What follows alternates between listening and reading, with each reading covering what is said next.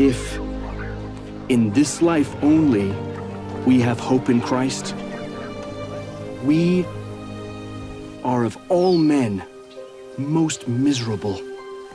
But now is Christ risen from the dead and become the first fruits of them that slept.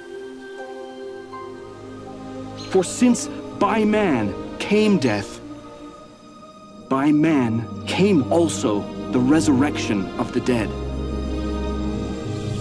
For as in Adam all die, even so in Christ shall all be made alive.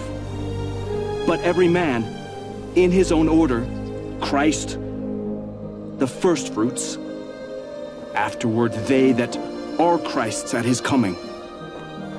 Then cometh the end, when he shall have delivered up the kingdom to God, even the Father, when he shall have put down all rule and all authority and power, for he must reign till he hath put all enemies under his feet.